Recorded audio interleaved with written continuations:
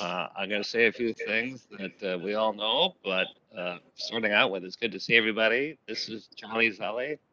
I'm the chair of the Blue Line Extension Corridor Management Committee, CMC, also chair of the Met Council. And I want to make a few reminders. First, hey, this is a virtual meeting, and we're going to continue to have virtual meetings for the safety of community members. But if there's any public members joining in, feel free to give any comments you have to Sophia Guinness, who is here. That's sophia.ginis@metrotransit.org. We will certainly record your comments, questions, answer them, and put that all on the project website, which is Blue Line EXT. That's one word, bluelineext.org. So now to do a little introduction, what we've done in the past, I'll introduce organizations, and people can kind of jump in and quickly say hello. I'll start with Met Council and Charlie Zelli, and I see a few others from Met Council on board who are members. Go ahead. Riva Chambliss, Metropolitan Council District 2 representative. Hey, Riva. Anyone else? All right, how about Hennepin County? Noreen Fernando's here, Hennepin County Commissioner, District 2, and Chair of our Rail Authority. Right, hey, everyone, this is Ely Farhat on behalf of Chair Green. Oh, lovely, thank you. Brooklyn Park. Tanya West Hafner, Mayor Pro Tem and Central District Council Member. Welcome. Crystal. Jim Adams, Crystal Mayor.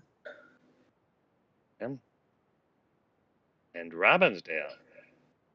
Bill Blonigan, Robbinsdale Mayor, thanks. Golden Valley.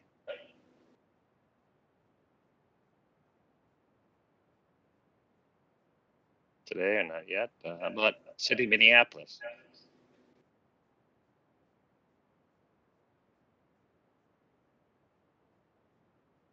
All right, Brooklyn Center.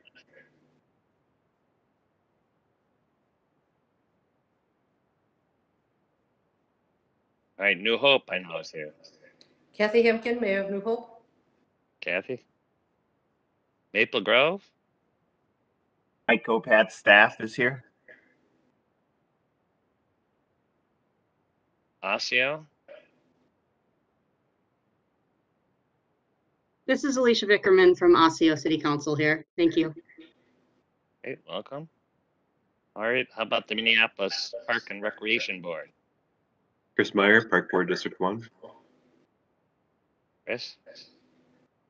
How about the Blue Line Coalition? Denise Butler, Blue Line Coalition, African Career Education and Resource Inc. Hello, this is Nicole Bueller, Blue Line Coalition and Harrison Neighborhood Association.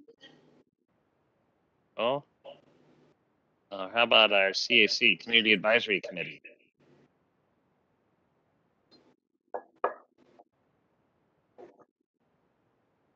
How about the BAC, Business Advisory Committee? Greetings, everyone. Felicia Perry, co-chair of the BAC.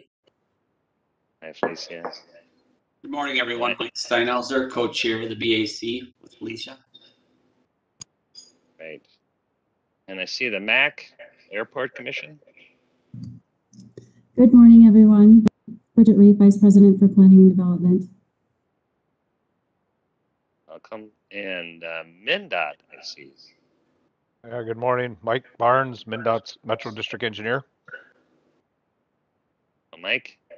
And Metro Transit.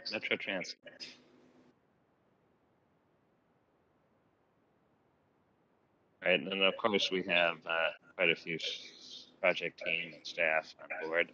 Did I miss any members of the committee?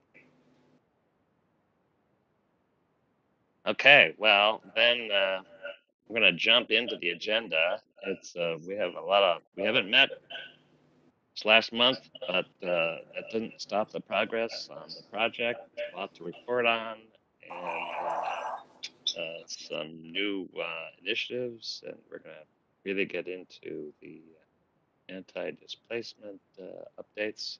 So let's start with the minutes, though. Approval of July 15th meeting minutes, and those were sent out in advance. If there's any edits, let me know, or you can let the staff know. Okay. Chair Zelli, Yes. hearing no edits, Bill Blonigan, I move approval of the minutes. Thank you, Mayor. Is there a second? Mike Steinhauser here will second. All right, any discussion? All right, Dawn is here. Dawn, will you call the roll? Councilmember Chambliss, Aye. Commissioner Fernando, Aye. Mayor Blonigan, Aye. Mayor Adams, Aye. Mayor Pro Tem West Hafner, Aye. Denise Butler, Aye. Nicole Bueller, Aye. Bridget Reef, Aye. Mike Barnes, Aye. Felicia Perry, Aye. Mike Steinhauser, Aye. and Chair Zelli. Aye. All right, those minutes are approved.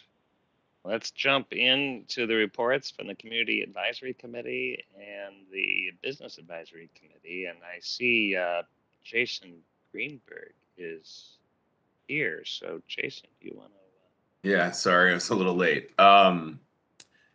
So we, got a lot of new information in this most recent meeting. Not a ton of questions, but really focused on community engagement and just community involvement around displacement, opportunities around businesses and jobs and things like that. Not only from the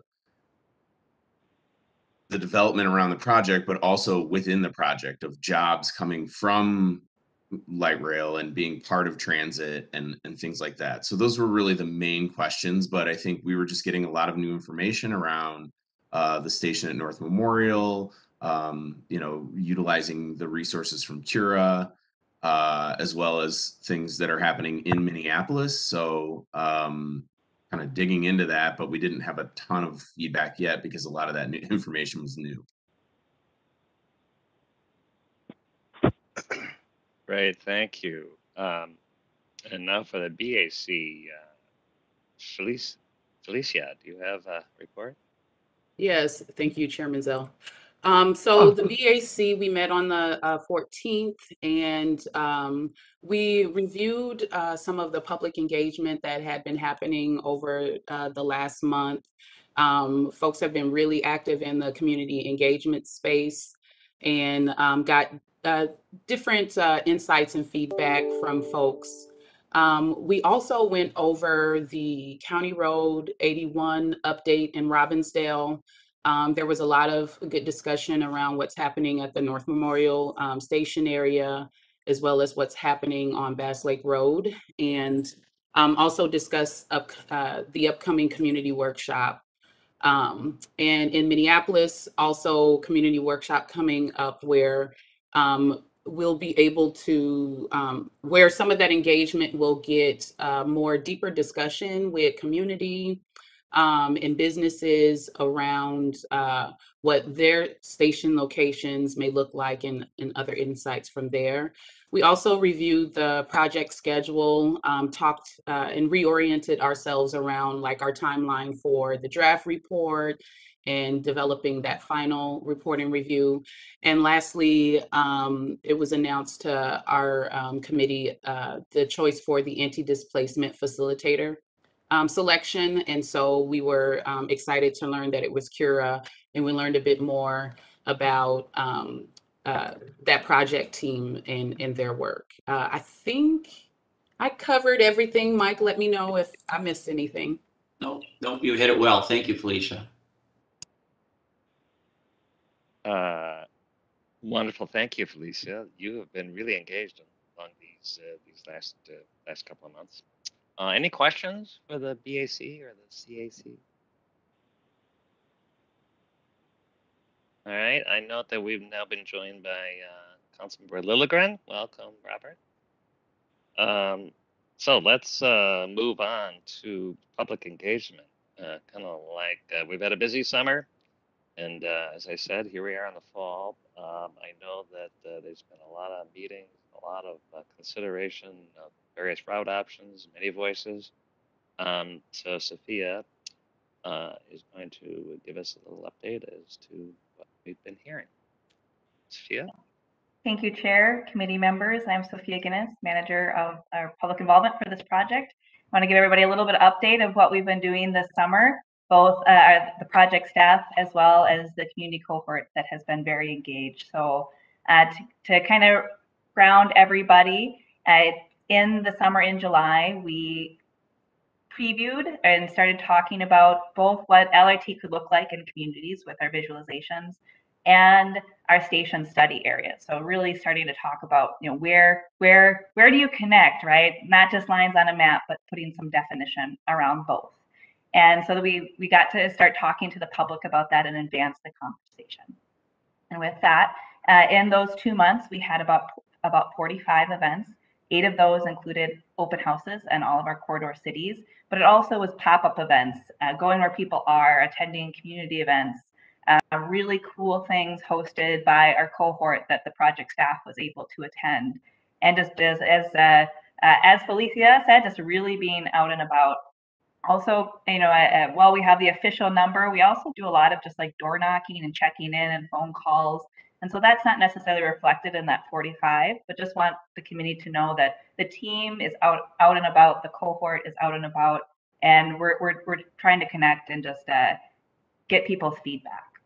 With that, we know we did talk to at least about 2,000 folks over those past couple months, and our interactive map got 220 comments. And so it's still up if you want to go and look at some of that conversation. People are able to reply to each other, so you start to see some of that dialogue form around some of our station areas and some of what we're showing with our LRT. To give a little bit of a flavor of what people let us know about, specifically to the station study areas and then the visualizations, was for the station study areas, folks mainly told us, yeah, that seems about right. Kind of figure out the details about placement.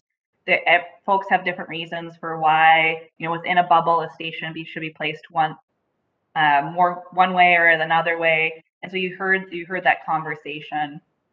We did hear a little bit in Minneapolis about, you can't even see the dots. Maybe tighter station spacing, but overall, at least where those main dots were, seemed to be about the right location, and that we can kind of figure out through that process as we place things specifically.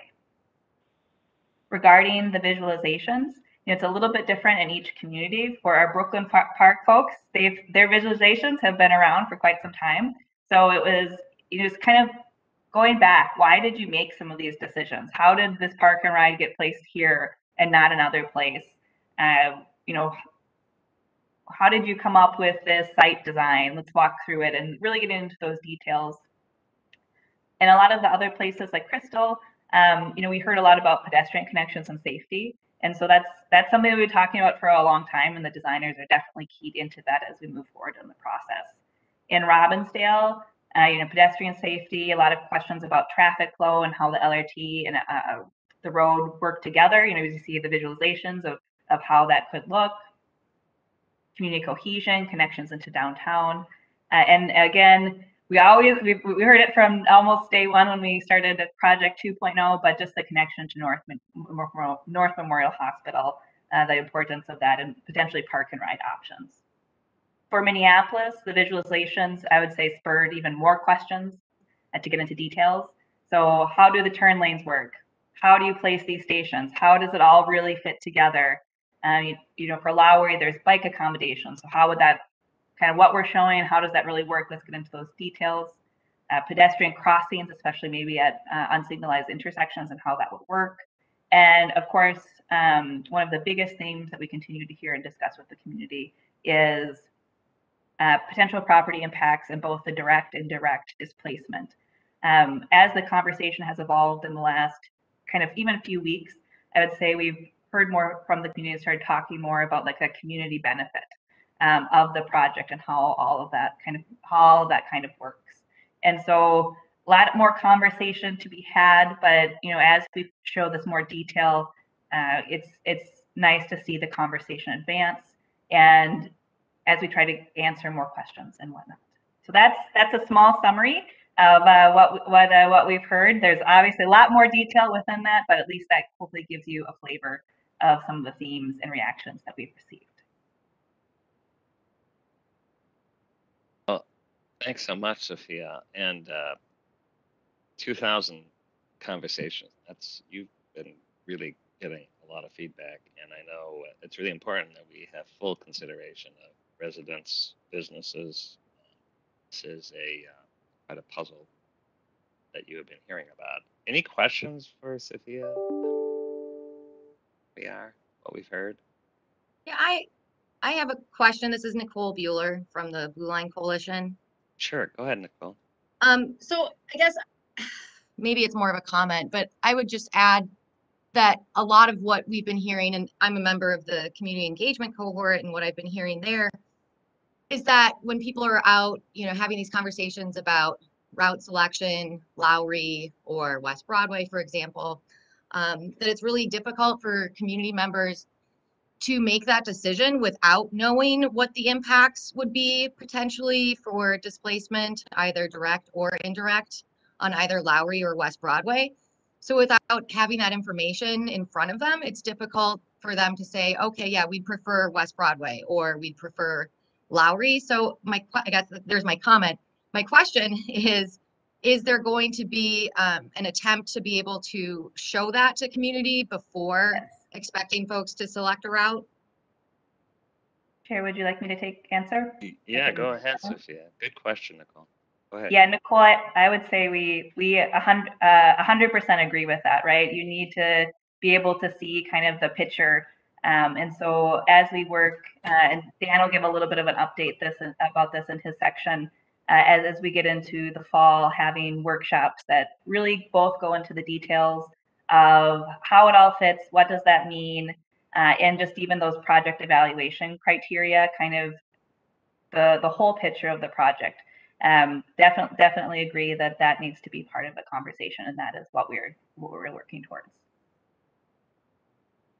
Thank you for raising that issue. It is kind of a process, and getting not total information and understanding is kind of, as we get deeper into it, that awareness will start becoming more evident. Any other thoughts, questions?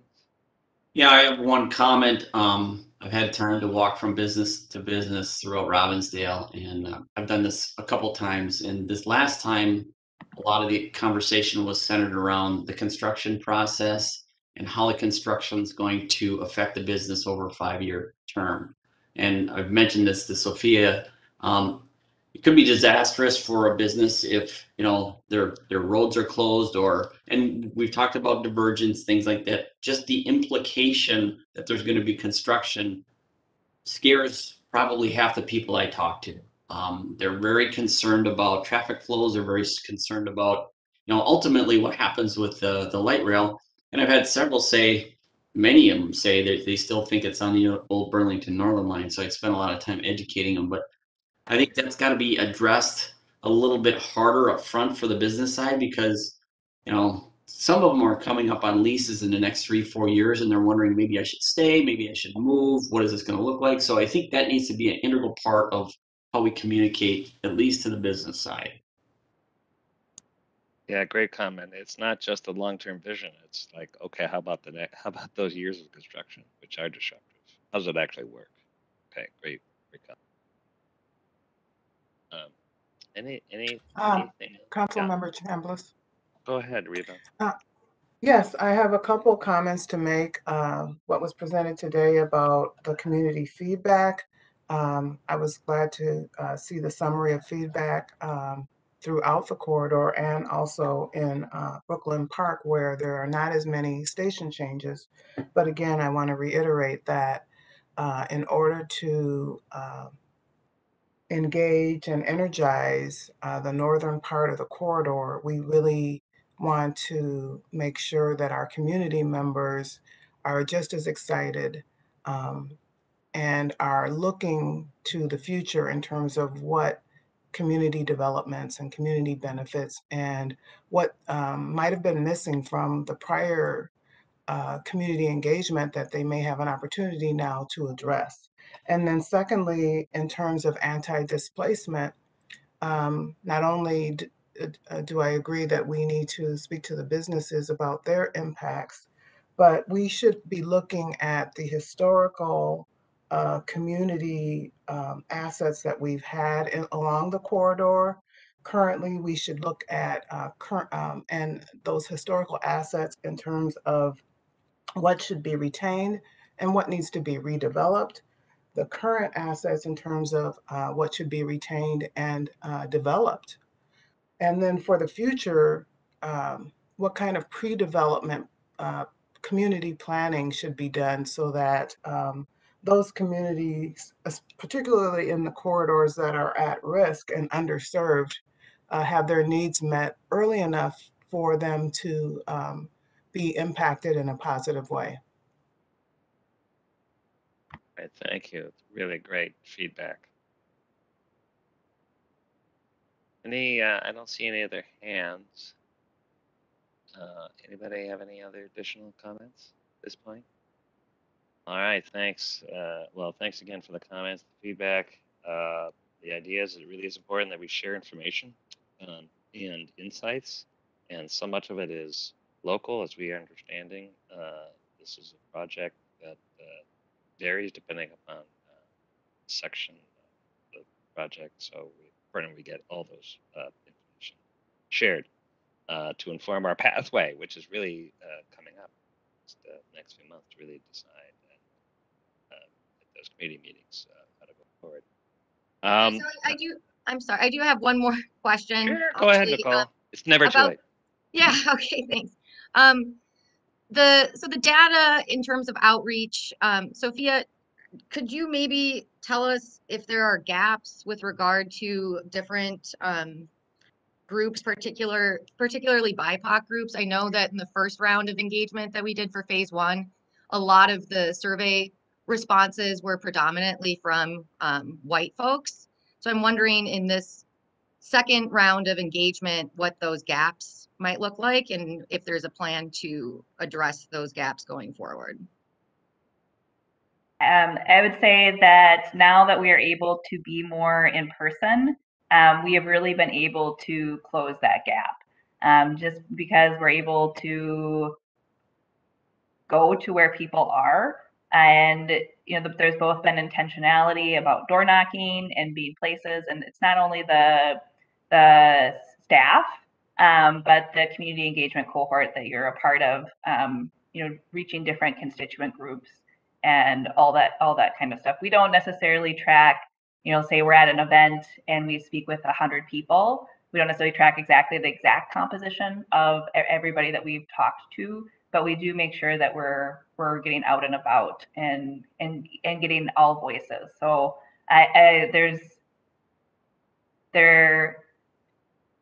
being in person and being able to go places really, really helps with that digital divide.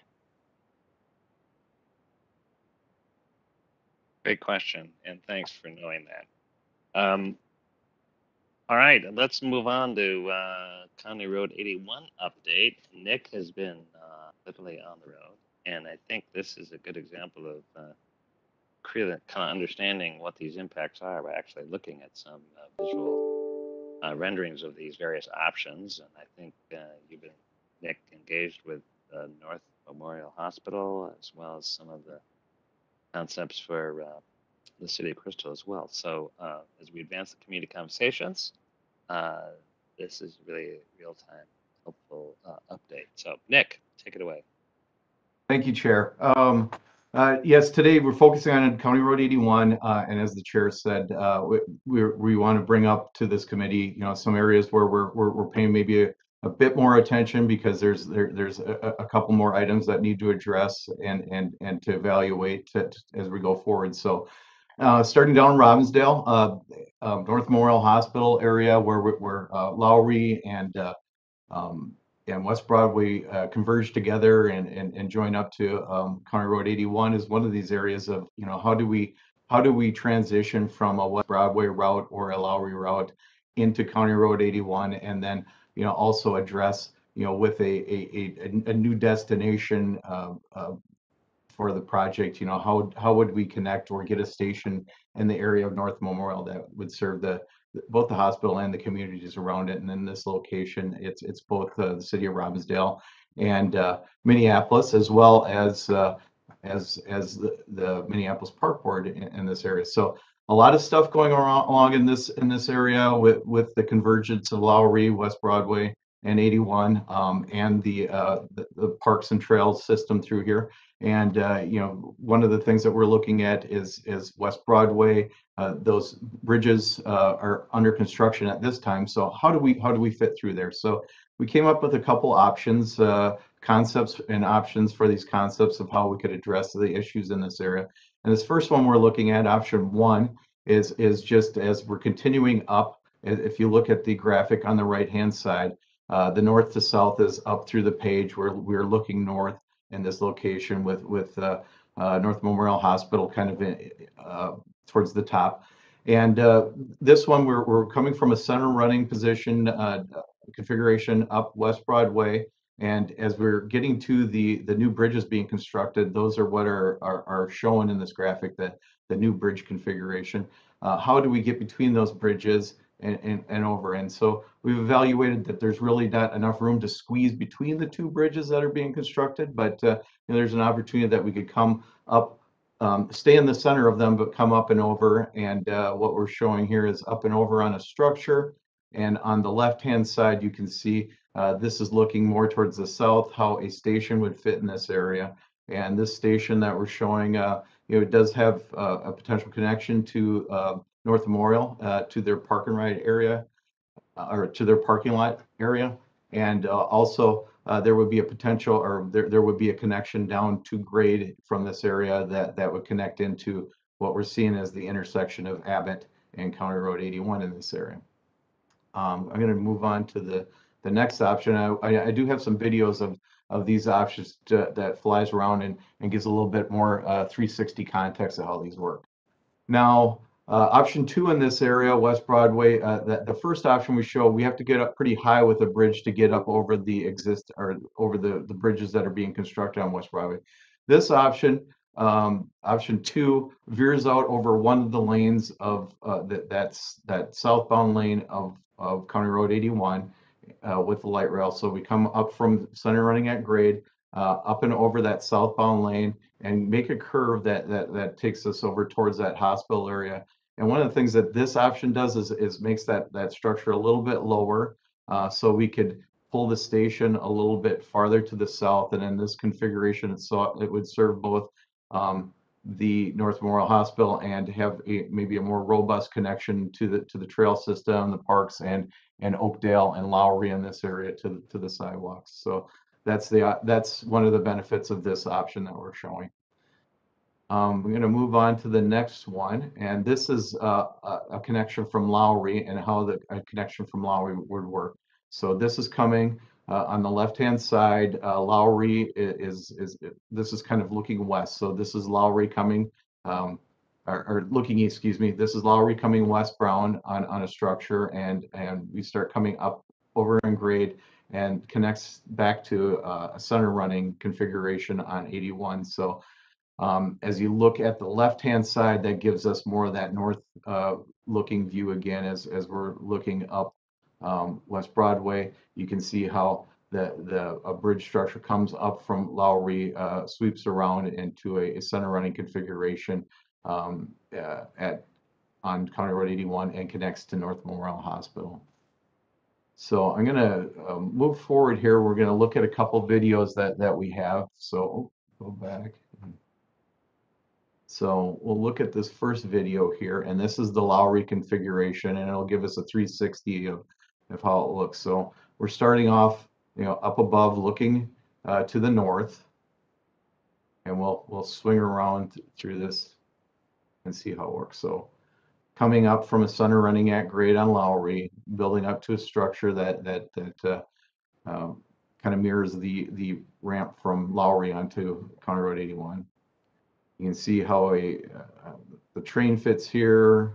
A station would be located. This station, again, because of the grades, pushes more towards that Abbott Avenue area, having a connection to Abbott Avenue and a potential connection to the hospital parking lot, parking ramp.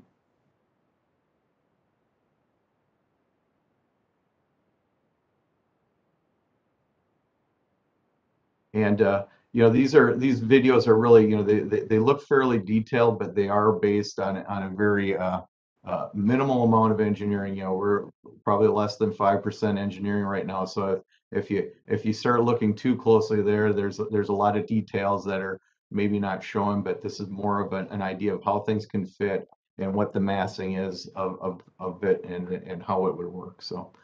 The next video that we're bringing up here is that first option of West Broadway going north onto County Road 81. So this is stays center running here and goes between the two bridges that are under construction for County Road 81 or the West Broadway over Lowry.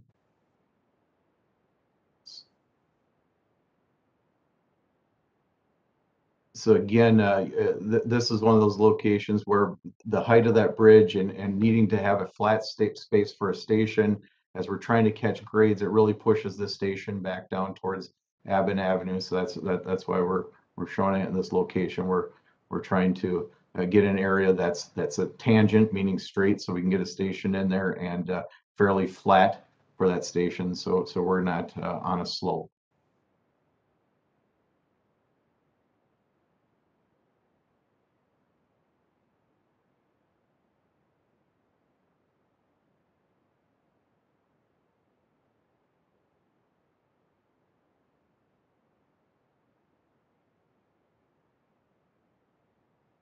And then after this, we'll have one more video of option 2 for coming from West Broadway, and this is more of a swoop where we go again over that southbound lane and get maybe a bit closer connection to the hospital, but it allows us to move that station a little bit more to the south configuration, so there's a better connection maybe to the trails, the park board, Oakdale, and the neighborhoods around it, and has a connection to that hospital a little bit farther to the south in their campus, and may have a potential for a better connection to their both sides of the campus.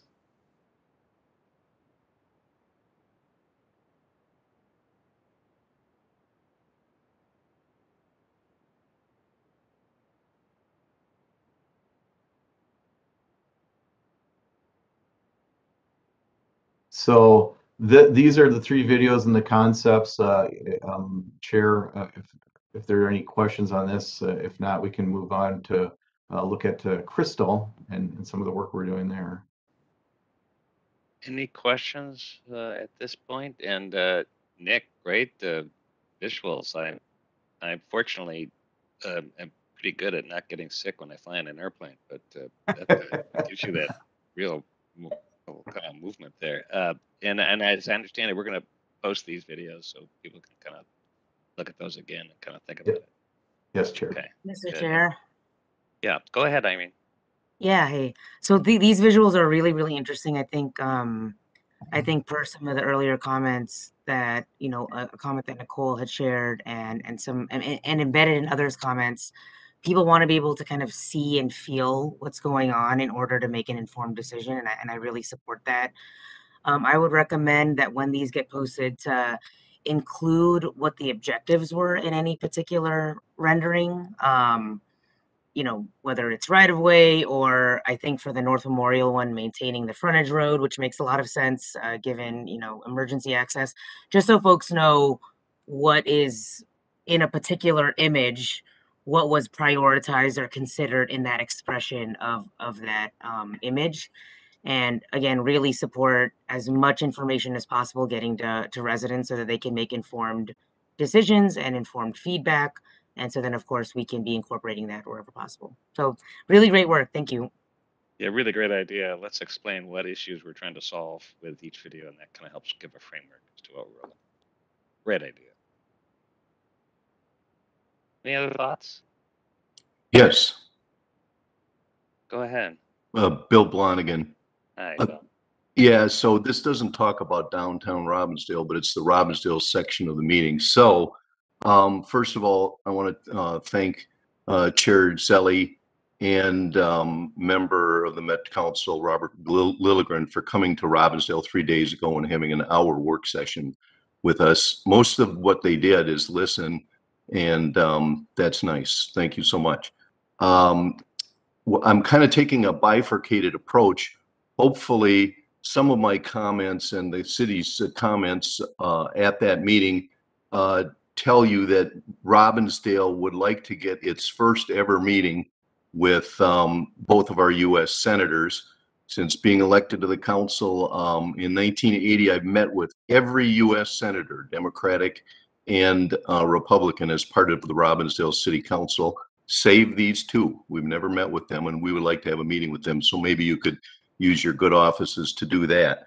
We've met with Congresswoman Ilhan Omar one time, and we look forward to meeting with her again. With regard to what we were talking about at that meeting, the other part of the bifurcated approach, the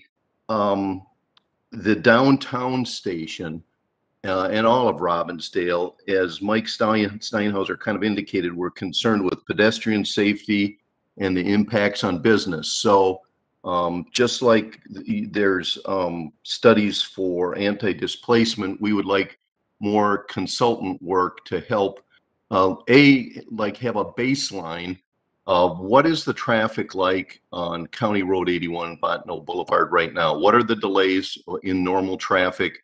How was that compared to what the projection is once this goes in? So we can tell people, hey, this is how it's going to be affected. It's going to be 1 minute longer, or it's not going to be affected, whatever the case may be. That's data. We've raised questions about the width of the corridor and what are going to be the impacts again to the businesses during the construction. How are they going to remain open? And that's important. And maybe your consultant will be telling us about that, or maybe just the whole team from Hennepin County and Met Council. We've raised concerns about what impacts is the second station in Robbinsdale going to have, not the North Memorial one, but the other one near downtown. What impacts is that going to have to our businesses there? Are you going to have a wider lane because of the traffic, and will that affect US Bank, Elam Lutheran Church, Robbins Center, or Town Center? Are you going to have to buy a portion of one of those in order to make this fit because there's this increased traffic going to the parking ramps or doing whatever? And then I understand that Marcia Glick, our city manager, met with Hennepin County staff a day or two ago for like 3 hours. So hopefully she indicated what our concerns are, and I don't know what was discussed there. Maybe there's something relevant that some Hennepin County person wants to tell us about. But the point is, I guess, we love our big sister. Minneapolis, we don't want to be relegated to not having transparency and resources from y'all, just because we're not a squeaky wheel. So squeak. Thanks. Hey, Mayor. First off, thank you for summarizing, an hour with very, direct and helpful comments. And I will say, and I'll speak for Robert and myself, appreciating getting the direct feedback and actually being able to, as Marcia would say, walk up on 41 and actually drive around and kind of see it. and at this phase, these questions about impacts both during construction and then afterwards, better understanding that and studying traffic flow before and after, and some of the safety concerns, as we've heard, whether it's pedestrian safety, car safety, how fast are those cars really expected to go? Not because of posting speed limits, because of just human behavior. And I think there's a lot of good knowledge we've learned in other areas, and I think what you're asking is let's apply that knowledge and really get into the levels of details. And that's really fair feedback. And I see George also really important that this concerns are fully expressed and understood. So and then we will see if we can get our U.S. senators to so have a connection. So with that, we heard that too loud and clear. So we, not that I have any magic wand, but we do have government relations staff and others in personal relationship to ask for that connection. So thank you for bringing all that up at this point. Thank you. Maybe we're ready to go on to Crystal. Can I, Nick? Chair Yeah, go Zelli, ahead. can I ask a question really quick, Nick? Oh, I sure. know we're early in the design phase, but the models that you're showing, and thank you for showing those. The connection to the hospital currently is into the parking garage that sits in front of the hospital and is not connected to the hospital right now. And I'm just curious, are there plans, or how do you envision people getting from the station to the hospital that is across Oakdale, which is, there's a street in between that parking lot and the hospital? Yeah, that very preliminary on that, but we have had discussions. We've met with North Memorial a few times on how we would make a connection there. What we're showing is a concept of if maybe one option connecting to directly into that park and ride, or into the parking lot structure. North Memorial does identify that as we get into their structure, they would need to provide paths or ways for folks to get through their campus, and there may need to be some upgrades on that connection between two sides of their campus also. So early on, but we have.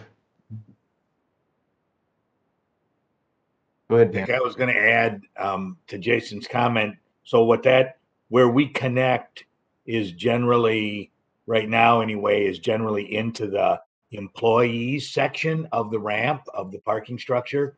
And the employees who park there, which is a fairly high majority of employees, leave that ramp and either cross Oakdale to the hospital at grade outside, or utilize a tunnel that they have underneath Oakdale. And so part of what the hospital is looking at is, what's the continued viability of that tunnel? Does that make sense? Should we talk about, adding on to this a potential skyway connection from the ramp over? Do we want to increase the at grade crossing outside? What are those various options? So they're conceptual at this point, but what that could be ranges depending on how we would continue to work with the hospital. Jason, you bring up a very good point, being part of North Memorial, in that you're going through an unheated garage to a building, and then downstairs, and then through a very narrow corridor, which is vastly undersized, and I know there's discussions about taking it out and doing something different. So if I were a patient coming from the light rail to get to North, it is a significant walk to get to North from there. So just a comment.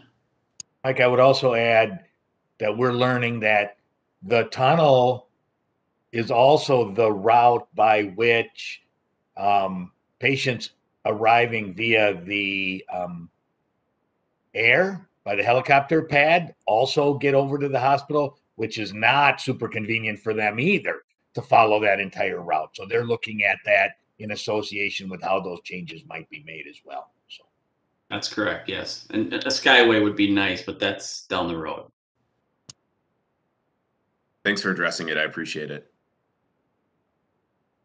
Thanks. This is a great conversation and feedback. I also want to point to Bridget's comment in the chat about, in addition to providing information with the videos, kind of getting to what is the process and timing for input and decision making. And I think we're going to get to that a little bit later in the agenda. I can't help but mention that I'm looking at Bridget's picture in front of a parking ramp, and I think we might want to take a field trip to the airport to understand pedestrian flows from parking ramps to main facilities, because there are opportunities and expertise in how we manage these connections, and we should be thinking creatively about that.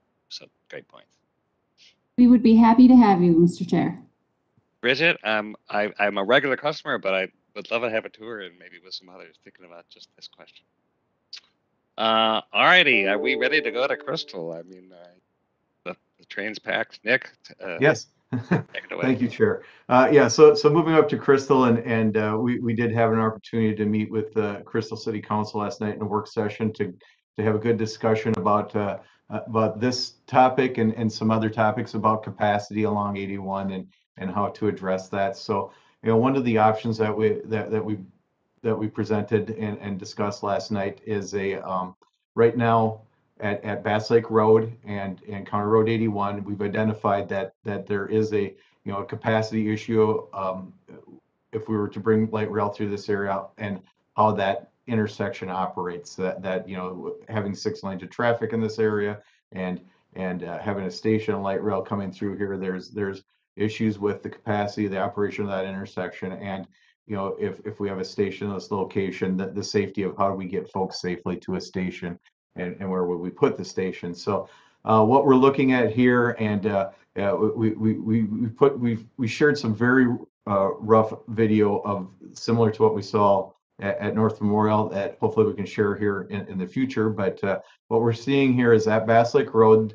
So Bass Lake Road is going up and down through the photo. North is on the left-hand side here, and going right to left along through this area is County Road 81. So one of the things that we thought that a concept that we're proposing or bringing forward is the potential for a interchange of County Road 81 and Bass Lake Road. So in this configuration, and what you're seeing here is County Road 81 would come up and over on what would be a tight diamond configuration. So there's on ramps and off ramps from Bass Lake Road onto County Road 81, but the County Road 81 would come up onto a structure that would go over Bass Lake Road, so the through traffic would not even come to what's now an at-grade intersection.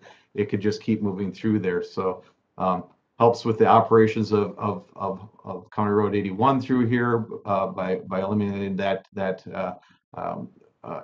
intersection, that signalized intersection with County Road 81 and Bass Lake Road. And it gives us an opportunity, what we're showing here, that yellow square kind of on the south side or the right-hand side of Bass Lake Road is opportunity to keep the station at grade. So the station is kind of tucked down as County Road 81 goes up and over Bass Lake Road. And this offers the opportunity to bring pedestrians, bring customers to that station where they're not having to cross the highway to get to it. There would be crossings in this location of either the on or off ramps, depending on which direction you're coming from. And then another thing that we always want to, access from either side of the station. So you can look at an access that would come from Bass Lake Road to that station through that intersection, and also has a potential for a connection that is a tunnel. And when we say tunnel, we'd want to make something that's inviting and open and safe and comfortable for folks, but a tunnel from that south area where you see the cul-de-sac to that station location, so folks could get through there pretty much and not have to cross traffic. So this is an option that we're evaluating. We'll continue to work on, but really solves quite a few issues, and we just need to make sure that we keep that station that's in that location open, safe, and inviting, and work on limiting the impacts of what an overpass would have for footprint. We can probably move to the next slide, Sophia. Next slide is Crystal Airport, and with Bridget on here, she knows that we've had a few meetings with the MAC and we had a meeting with MAC and FFA to discuss this area and how moving the light rail from the configuration we had before, which was in the freight rail corridor, moving it over about 95 to 100 feet to closer to the Crystal Airport in this location where we're at grade center running in the middle of the highway, and evaluating what those impacts would be and how we can move forward and get the appropriate permits and permissions that we need to build light rail in this area. So we've done some additional work in this area, some additional survey to verify what the approach surfaces are out there for the airport that we need to consider and evaluate, and how light rail would fit within there. So we're working on those permits with the FAA. MAC is helping us on partnering with us to help us on this, and so we can move forward and make sure that this is not this is an issue that we can overcome. So with that, sure, that covers our Robbinsdale and Crystal updates. We do have a Crystal open house next week, where we'll be sharing a lot of the information that we work on with Crystal next Wednesday, and then we're working on having a Robbinsdale open house here in October to meet with the community also. Right, that's helpful. Thanks, Nick. Any questions on Crystal? All right, seeing none, we're moving. This is Mayor Adams. Oh, go ahead, Mayor. I'd like to make a few comments. Thank you, Nick, for coming out and bringing the other staff with. We had a great conversation last night. The number one thing that stuck out with us was the safety issue of where the station would land. It's kind of tucked down in between, and depending on how it's done, whether it's done with pylons or if it's done with retaining wall type things for getting the incline for that bridge to go over Bass Lake Road, I think we have some challenges there. The second thing that struck me was, I think, the amount of different properties that would end up being taken. So we certainly have some displacement issues in that location as well. One of the things we also brought up after a whole lot of discussion was kind of a bigger picture view of changing this station to this design. In looking at the traffic studies, we see something that's very similar to what we have in terms of traffic flow. And I thought it important to kind of highlight at the end of our conversation that we don't necessarily want the same, because albeit that traffic forecasts in the future are very difficult, as we crowd this corridor, and this goes all the way up and down the line, it kind of takes away some opportunity costs for what happens in the future. And I want us all, as we go through this process, to be cognizant of that future. I mean, we can do a lot of things when we put this light rail in place and end up with the same result of what we're dealing with from traffic flow today. But again, future, I think, is something that needs to be thought of through this process as well.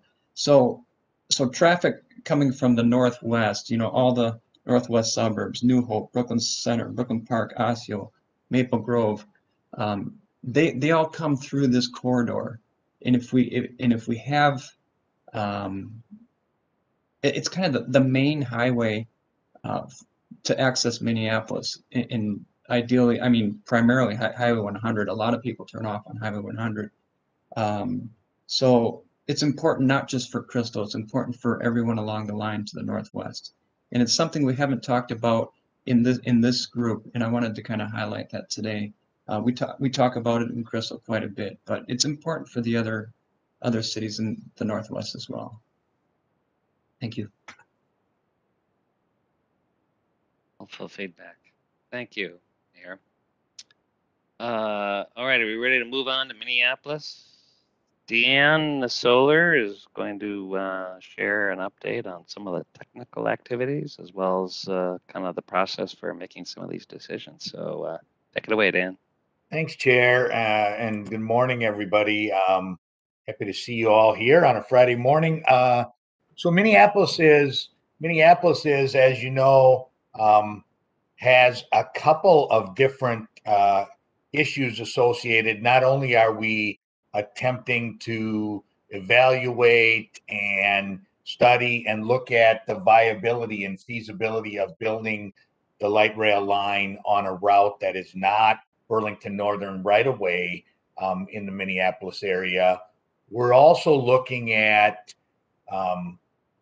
deciding on a route between a couple of options that best suits the alignment and light rail for this area. And so to that end, and I thought, I want to say, I thought Nicole set the stage well in terms of just exactly where I wanted to go today, is that we know some things, but we need to know much more about impacts and evaluation criteria to help guide you as policymakers and us as a team about which of the various routes, Washington, Lowry, or West Broadway, makes more sense. So from a Minneapolis standpoint, when we attacked this issue of looking for a route that was not on Burlington Northern right away, we looked at how we were going to get from Target Field Station to Robbinsdale.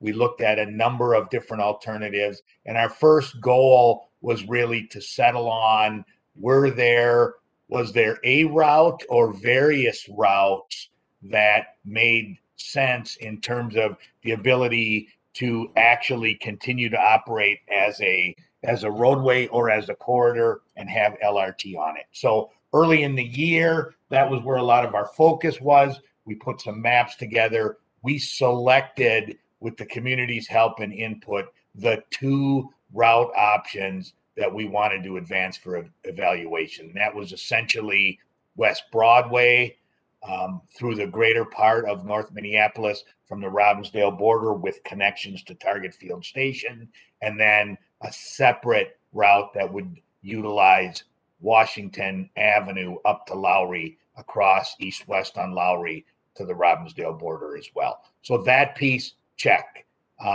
Secondly, once we had those two routes in place, we wanted to start to dialogue and determine where might we put stations along those two routes. Stations not only have the ability to impact adjacent property because it makes the alignment wider, but it also starts to set the stage of destinations, available ridership,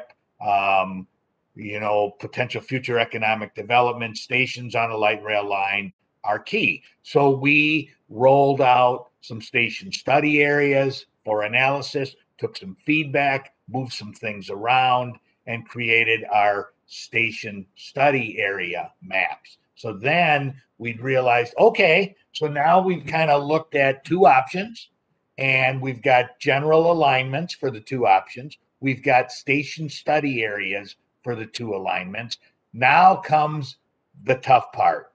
How do we decide between those two routes, which of them makes, first of all, are they both feasible in order to build an LRT line on and to continue to advance forward? And assuming that both alignment options are feasible, which one better serves the needs of the community, the goals of moving people, the goals of that we've all set forth in terms of providing equitable work and such. So there really are two pieces that we want to do and work on over the balance of this year with regard to this. The first is to start to analyze evaluation criteria that we're now establishing, and the second being to look at more detailed analysis of impacts of both of these alignments based on turn lanes and station placements that are out there. So we're in the process of producing numerous maps and tables and charts and guidelines that will help put together evaluation criteria that we can utilize and discuss with the community about how to look at each of these two routes. So what you see on here, for example, is a land use map. This shows the current land use in and around the city of Minneapolis on these two pieces, shows what land use types are adjacent to and along each of the two alignments and their study areas. So land use, future land use, current land use, comp plans, types of development, those are evaluation criteria. We also list some of the others as well. So which of these alignments better serve to help provide equity into the community, to help serve households of various economic income values, help provide improvements in areas that were previously disinvested in. Those kind of criteria will be ones that we'll want to evaluate. Community demographics, what are the population density, what are the where are the single car households, which areas have more transit dependent individuals. Those kind of typical demographics between the two routes will be evaluation criteria that we'll bring forward. We've done some work on both traffic and parking. What are current traffic volumes, future traffic volumes, impacts to turn lanes, where does traffic flow if we close off various streets? Those elements will be part of this evaluation, as well as, you know, a very critical topic that we've talked about, and that's parking. And so we've started to pull together data on where is there parking today along these routes, where is there availability for parking, where is it posted for no parking, what are opportunities, and what is the current utilization. We've done quite a bit of counting of parking use along both of these routes at various times of the day and on weekends to get a look at not only where parking is available, but where is parking mostly utilized. And so that will help. And also, where are there potential mitigation strategies along either route to help serve both traffic or parking piece. Right away is going to be a really big one when we look at, and I'll talk about drawings next, when we start to look at the station configurations and where we need to put turn lanes along all of these routes. Where is there need for property acquisition? Where is that property acquisition minor, like we might need to acquire a couple of feet, versus major, to where widening for a turn lane or a station may result in the need to acquire entire properties. Where are those spots? How do they compare against each route? What are the options along here in order to minimize those impacts? The next chart brings up some of the others. This drawing here, this map shows, you know, key destinations. And so we've put a number of these maps and charts together in order to show, for example, here, how does a West Broadway route versus a Lowry route compare in terms of serving key destinations along the route. And here we've got things like all the way from parks to schools to churches to various historical properties and where they may be. And the other parts we'll want to consider some quantitative stuff is which of these two routes are we projecting to provide more ridership, which is a key factor in building a transit line. Which of these two routes impact travel time, which also impacts ridership. How you know, they're very close. They're very close in terms of length, but those are just samples of the various evaluation criteria we're pulling together as a project office now that we want to bring out to the public, that we'll have available at our workshops and at our upcoming networking sessions to really gather feedback about the comparison. So while evaluating on those terms is one, also very important is to understand just what each of these sections along here looks like. So we're in the process of working with city staff and providing options and opportunities that show details greater than, I mean, what we've showed to date is here's how LRT can fit along these routes. Now we need to take it a step further. Here's what happens when we include turn lanes that are necessary at signalized intersections, when we put in various different station configurations at specific spots.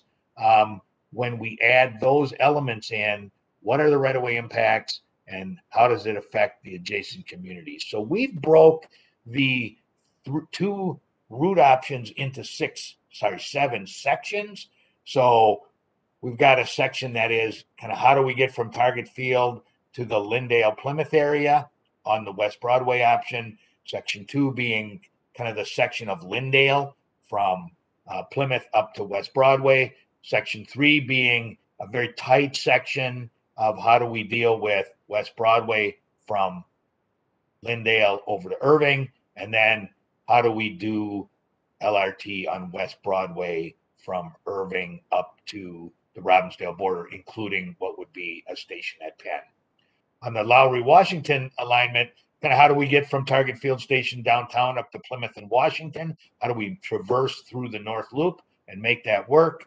How do we do Washington Avenue from Plymouth up to Lowry? And then section 7 being how do we do Lowry from Washington Avenue over to the Robbinsdale border. So we'll have exhibits at our upcoming work sessions for each of these. We'll be presenting options for each of these at CAC, BAC, and CMC meetings in the future. And in each case to show what are the benefits and trade-offs of various different configurations in each of these sections that lead to, the minimal amount of impacts and the greatest amount of community support for the changes that will take place in here. So we're going to be engaging on what works, what doesn't work, where do you see engagement or opportunities and challenges. These community workshops are expected to take place very early in early to mid-November as we roll this information out. We also hope to have a couple of what we would call, and hopefully I'm not going to steal Sam's thunder here, but what we would call community office hours, if you will, where we will have staff available at locations on the north side for people to walk in, come, engage, look at maps, ask questions, and do those kind of things. So that's really a bit of a roll-up, Chair, on what we're doing in Minneapolis. It's really to lead us to not necessarily every answer about how to make either alignment work, but to lead us to the communities and the project teams and the policymakers' preferences on a West Broadway versus a Lowry Washington route to advance forward on the project. Thanks, Dan. And I know you're just touching the tip of the iceberg here. These questions are complicated and they're getting much more real as we get more information. I know you're going to be giving more technical information as we enter into these community design workshop process. At this point, any questions for Dan? Any comments? The membership?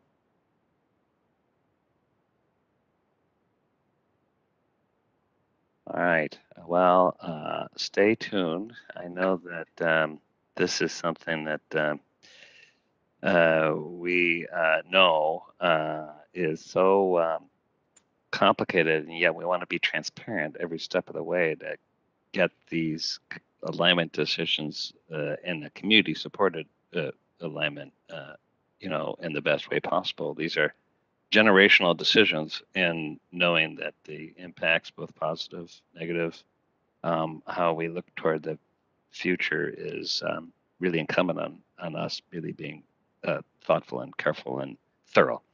And which really leads us to the schedule.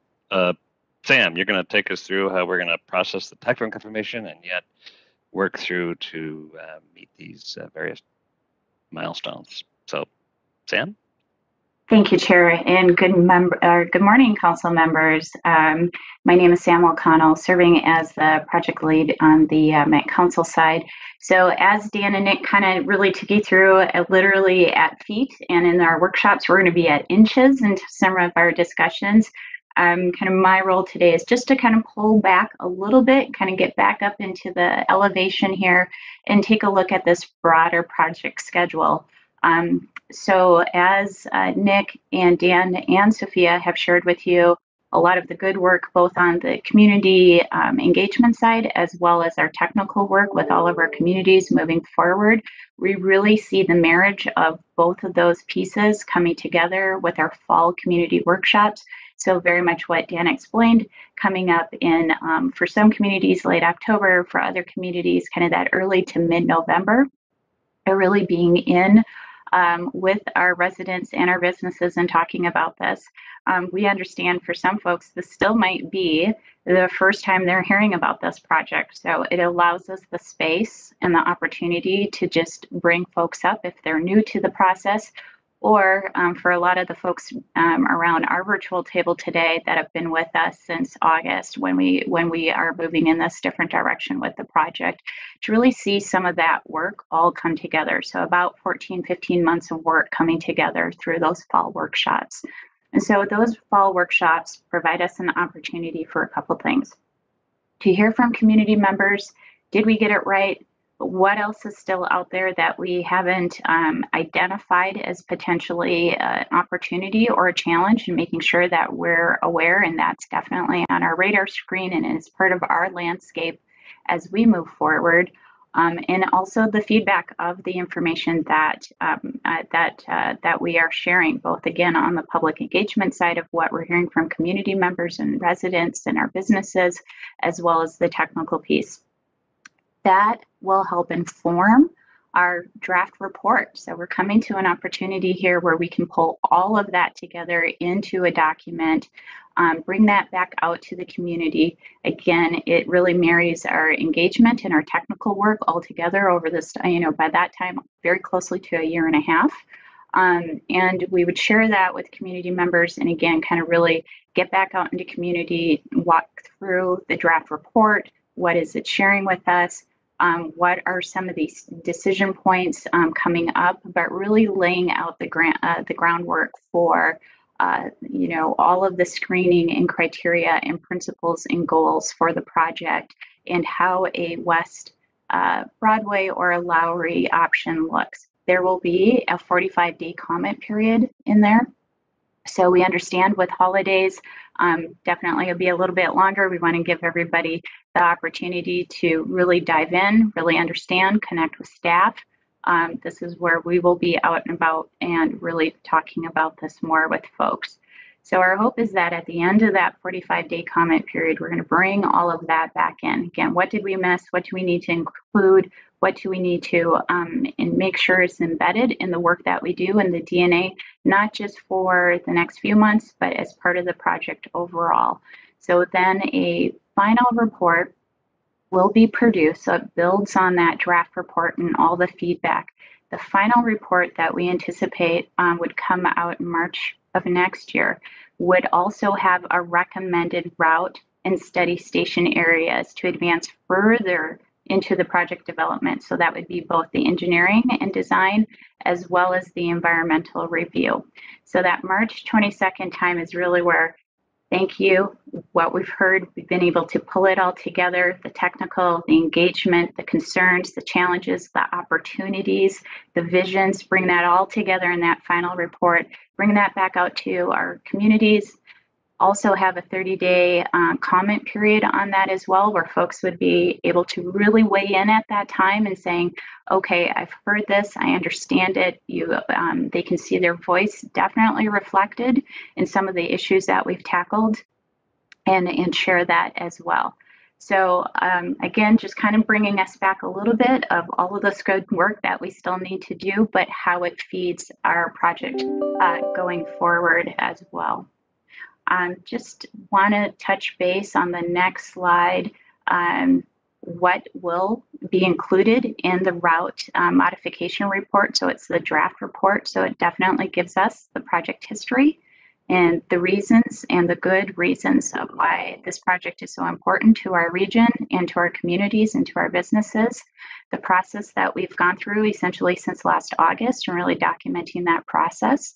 And then the evaluation. So those principles, the criteria, the goals, and how they were used in helping help determine what is an alignment that best serves our communities, not only today, but also into the future as well. And just as a reminder, we're really going to lean into those project goals. And the next slide talks about what those project goals are, and really the improving the transit access and the connections in those destinations, the frequency and the reliability. Really, as you heard from Dan and the team, maximizing those transit benefits, but also those development benefits as well. Really minimize the impacts that that a project at this size does have on communities, and really begin to minimize that and maximize the opportunities. And more importantly, making sure that we're advancing our regional equity work as with a project that is so transformative. So just wanted to share that with our members today, Chair, and see if there's any questions about that big picture and how we bring this to a close here in the next few months. You remind me that we've been at this for about a year, and it's incredible. We've made great progress, but this next 45, 60, 90 days is really critical. So we have work to do, but we're in a good position to tackle it. Any questions for Sam at this point about project schedule? Go ahead, Bill, Mayor Blonigan.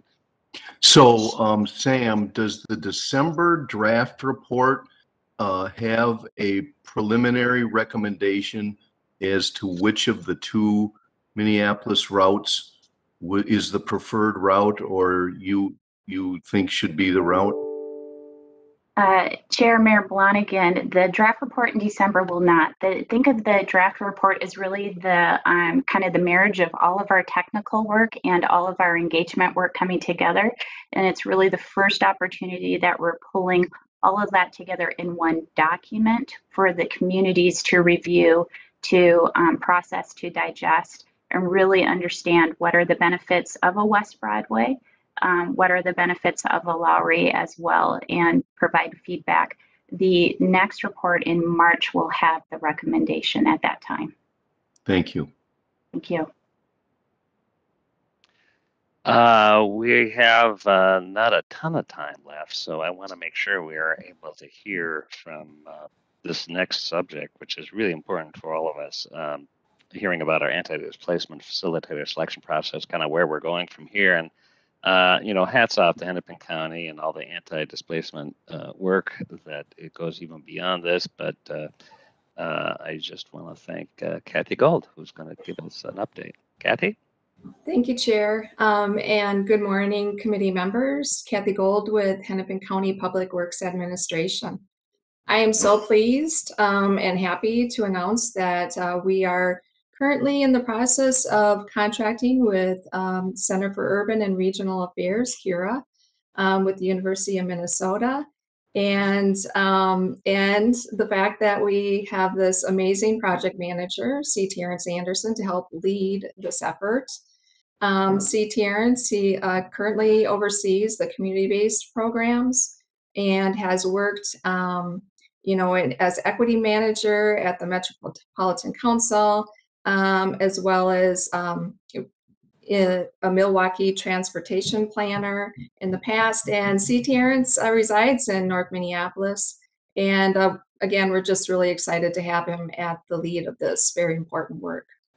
So here's a kind of look at all of the amazing team that is based with the CURA and helping to organize and research and bring forward really some things to look at in regard to the anti-displacement work. Next slide, please. The additions to the CURA team outside of CURA is Bellwether Consulting and Housing Justice Center that will help with providing analysis and research, and helping the team to really make sure we're looking at all of the elements here while we're recommending certain policy recommendations for anti-displacement. Next slide, please. So we've gone through a couple of these next steps already. As Chair stated, we have at Hennepin County gained approval from the board to go ahead and contract. We're working on that contract right now to execute that, and we're hoping to kick off and start the work group recruitment this first week in October. Next slide, please. So here's the table that we've set for the CURA facilitation lead, and we're really looking to CURA to again lead the efforts as a facilitator and provide technical services to assist with this complex work. The group represents parties and organizations that will help make sense of all the information from the research gathered and what is said in the community. And it'll be community connected, this work group, and have various inputs to help put forward recommendations for investments for implementation to prevent displacement. So with that, Chair, I'll hand it back to you for any questions or next steps. Kathy, thank you. And I'll just underscore how important this is. I can speak as a former commissioner of MnDOT, the disruption and the harm that can be caused from large infrastructure projects. And we just need to have our eyes open now so carefully and really be responsive to community concern, that we're bringing our best thinking. And really, CURA, I mean, every one of those people has their own individual reputations and expertise. And I just think, this is a great group. And I think the process itself really offers us an opportunity to get our best thinking. And because this isn't easy, but we know that if we kind of take the time and we honor the intentions, the goals, we can kind of find a way to get there. So, and I also want to point out that I think Kira is going to be very much part of this future meetings, and maybe Mr. Anderson will be joining us too. So, great, thanks, Kathy. And any questions about kind of where we are? We're kind of starting this process, but I think we're starting it in just the right way, and it was good to kind of go through this process to find the right team. All right, well, I will say we have covered a lot of information in an hour and a half, and I was always amazed, like, we'll never get this done in an hour and a half, and we really kind of touched the highlights. I know there's more coming in between our meetings and at our meetings. I really want to thank our staff and frankly, thank all of you who have brought us to this point. We've developed, I think, a level of trust that comes from good communication. But trust comes from good results. So let's, we're not going to take anything for granted, and know that we're going through what it will be a, challenging process, but it's worth the challenge. Thank you also for these meetings, which we've kind of moved around a little bit. We have our next meeting scheduled for October 14th. That could also change, so hold on to your calendars. But we want to be able to keep this cadence of meetings regularly scheduled, because these check-ins now going forward are going to be important. So having said that, any last word from anybody for today? All right. Well, listen, thank you all for your participation. Good meeting. And once again, looking forward to seeing all of you again, either digitally or in person. And enjoy this stormy day. Take care. Thanks a lot. Thanks, Chair. Thanks, everyone. This meeting's adjourned. Thanks. Bye-bye. Thank you. Thanks, everybody.